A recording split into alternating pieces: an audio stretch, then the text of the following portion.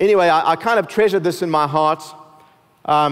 Finished up my army service. Well, it took a long time. It was 2 years total. And the last 18 months, I took up boxing very seriously, and I was winning the battle on the outside. I couldn't be bullied and pushed around. But deep in my heart, I felt such an emptiness and such a hatred as well for those who've been persecuting me and been anti-Semitic, which, of course, God has dealt with that in my life. In fact, since then, I even thought at one point I was called to be a missionary to the Afrikaners. That's how much healing God has done in my life. And there's many of them who are wonderful Christians.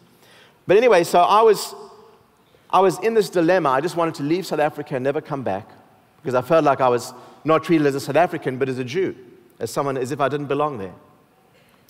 So I went to Israel, lived there for a while, lived on a kibbutz for a while, came to New York City where I was a student. I said to my dad, if I'm going to study in America, I want to go where the action is, to the Big Apple.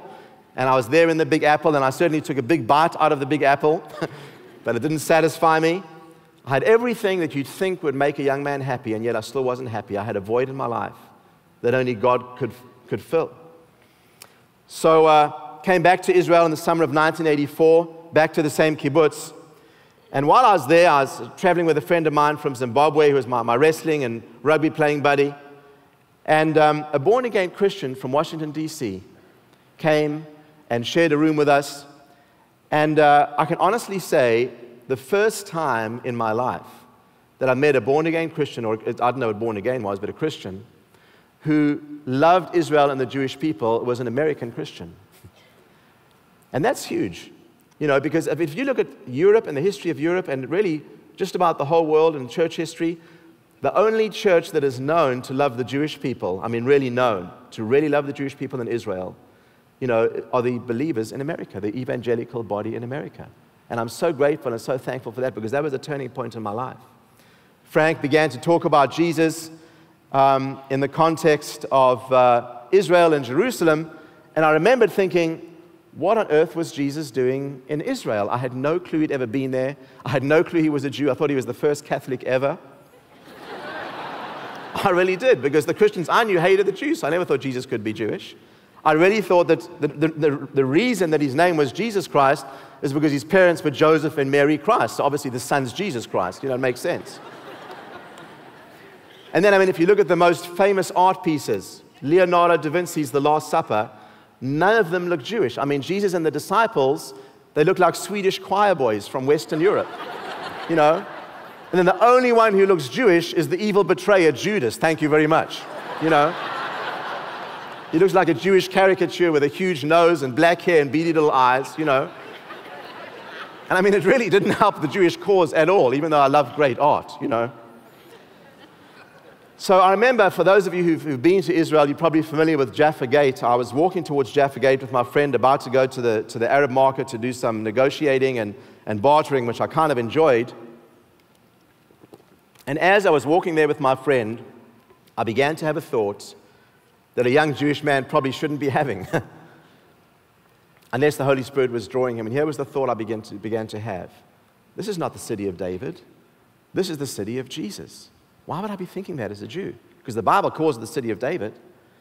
And I'm walking towards the gate, Jaffa Gate, and all of a sudden, I mean, literally just as real as Michelle sitting there in the front row, there was Jesus standing about 10 feet in front of me, just looking at me with the most incredible eyes and look that I've ever seen in my life. And immediately, the first thing I thought was, wow, he looks so Jewish. I was literally shocked. And I was about to turn to my friend and grab his arm and say, hey, look, there's Jesus. But I realized that he wasn't seeing Jesus, and neither was anybody else. It was just me. And as I said, the first thing I knew is, wow, he looked so Jewish. He looked so in context in Israel. The second thing that I knew immediately, I shouldn't have been having this thought as a Jew, unless the Holy Spirit was drawing me, which he was. But I didn't even know there was a Holy Spirit or who or what that was. The second thought I had immediately was, this is more than a man. I just knew it immediately by revelation. And the third thing that I knew was that he loved me with a perfect and unconditional love, even though he knew every sin that I'd ever committed and every sin that I ever would commit. He was completely unfazed by that. And I didn't know the scripture that said that while we were yet sinners, God loved us and all. I didn't know any of those scriptures, but I experienced that love. And then he spoke a word to me, a resounding word into my spirit. It was an audible voice, and it was Hineni. It's the only time I've ever actually heard God's voice. Hineni in Hebrew means, here am I. In other words, I'm the one you've been looking for. And then just as I'm feeling this incredible love and this amazing feeling, he disappeared. And I was looking everywhere for him, and I looked, and he reappeared again about 10 feet to the right. Again, looking at me as if I was the only person on planet Earth. I mean, who doesn't want someone's complete, undivided, full attention? That's what I had. And that's the attention that Jesus gives you when you call on him. Then again, he disappeared, and this time I'm beginning to panic again, and I was looking everywhere for him, and I couldn't find him.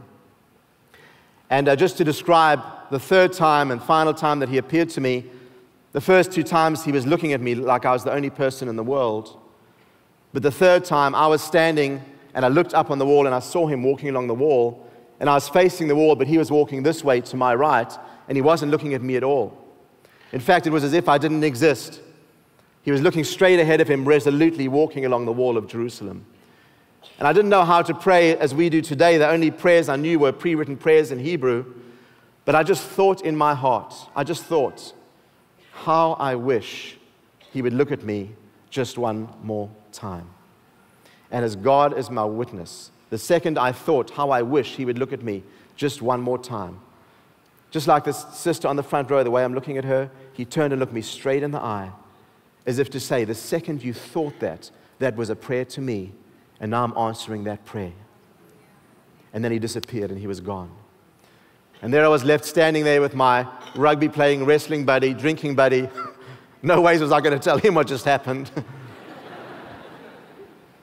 He would have said I should go and see a psychiatrist or something. But I knew that what had happened to me was the most real thing that had ever happened in my life.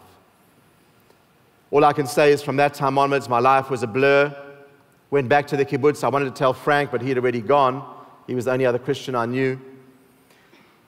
Came back to United States, was going to my college to change my major, and there were some Jews for Jesus guys handing out tracts, and I ended up, long story short, going to see the Olympics in Los Angeles in 1984. Some of you will remember the Olympics back at that time. And I met another Jews for Jesus guy, and they invited me to a meeting on a Tuesday night.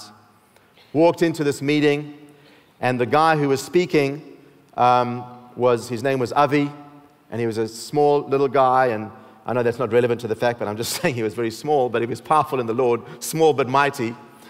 And I remembered seeing, just like we have in our Messianic service, Jews and Gentiles worshiping the God of Israel together through the Messiah Jesus. Calling Jesus Yeshua, it made perfect sense to me. Now you remember, there was Psalm 22, there's the vision I had of Jesus 3 times, and after the service, Avi came up to me and said, "Hey brother, do you believe that Jesus is the Messiah?" I said, "Yeah, I guess I do." If I didn't believe by that time, I'd really have a thick head, you know.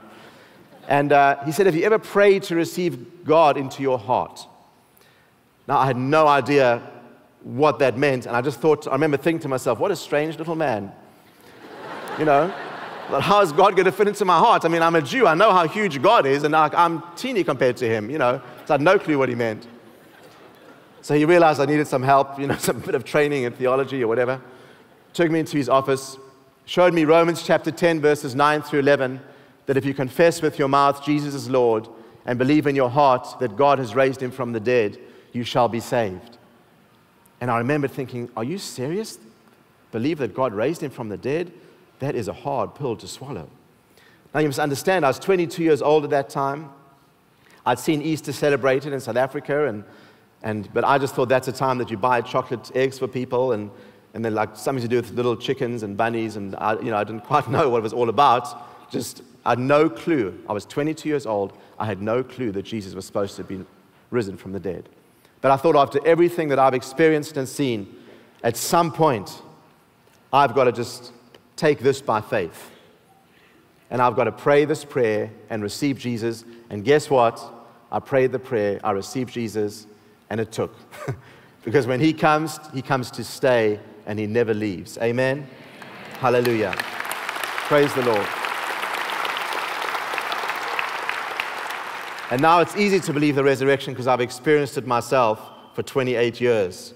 Amen, as many of you have. So let's just close in prayer, just the last, as we close out today, the last minute or two. And this is a very important time. No one looking around. We just want to have a little private moment with the Lord. And, maybe you know about Jesus. Maybe you even go to church, but you haven't. Because look, I saw Jesus 3 times. I've already believed in him, but I still had to receive him. And the Bible says, as many as received him, to them he gave the power to become the sons of God. And you know what? This is the safest, best place to receive Jesus. I wish I could have come to a place like this long before I was 22. I really do. I wish I knew about a gateway before then. But if you don't have that assurance of your sins being forgiven today, God wants to give you that assurance today. That 100% knowing that you are forgiven and completely accepted. And if that's you and you want to just pray that prayer, I'm not going to embarrass you. If you want to pray that prayer today with no one looking around, just lift up your hand high in the air. You ought to be proud to lift your hand up. Lift your hand up high in the air, and we're going to pray together. God bless you. Many hands going up. You ought to be proud to do that. Lift your hands up high. Anybody else? God bless you. God bless you. Probably the safest place in the world to pray. Many hands in the back there as well. Probably the safest place to pray to receive Jesus is right here in the house of God. What an honor and what a privilege. So let's just pray together. Let's pray aloud. Just right in our seats. Just pray the simple prayer after me. Just say, Jesus, thank you for dying for me. I receive you now as my Lord and my Messiah. Wash me in your blood. Cleanse me, Jesus. I believe you died for me and you rose again. In Jesus' name, amen.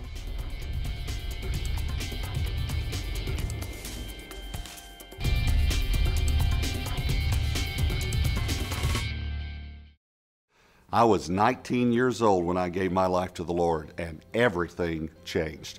I didn't have any desire to go back to that old life. I wanted to walk with the Lord and learn more about Him. And some people helped me to learn the Bible and to learn how to pray and to learn about my new life in Christ. And that's what we want to do for you. I am so excited that you've given your life to the Lord. He's forgiven all of your sins and you're on your way to heaven. But we need to learn some things now about the Bible, about prayer, about some basics of the Christian life so that you can be victorious and live for the Lord like I know you want to. So we've designed a class called Fresh Start, and I want to encourage you to sign up for this class because we want to help you grow in your walk with the Lord now. I love you, and I'm so proud of you.